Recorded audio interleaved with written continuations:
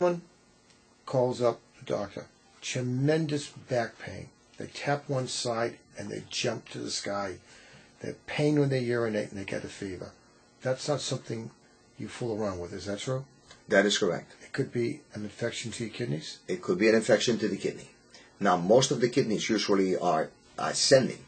They start in the urethra and the vagina, they go into the bladder, and from that they may ascend. So ascending pyelonephritis usually happens in women. Men usually don't get those things, but women they're more common in them. And they get a fever, and they get burning, and they get a lot of pus in the urine.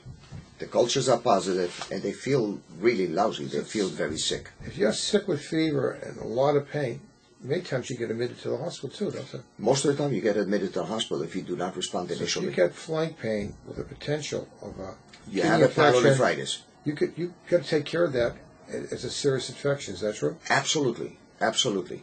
It's a real serious infection. That's not on the telephone. Not on the telephone. If you're running at 102, 103 temperature, you got burning, and you got flank pain, first of all, you have to make sure that that person does not have a stone there. Flank pain with fever and nausea and vomiting and distension of the abdomen, you got to make sure you don't have a stone that is blocking your kidney. So good medicine means not thinking it is, you find out what it really is. Correct. You make the correct diagnosis, correct treatment, and also very good follow-up. Is that true? That is correct. Thank you.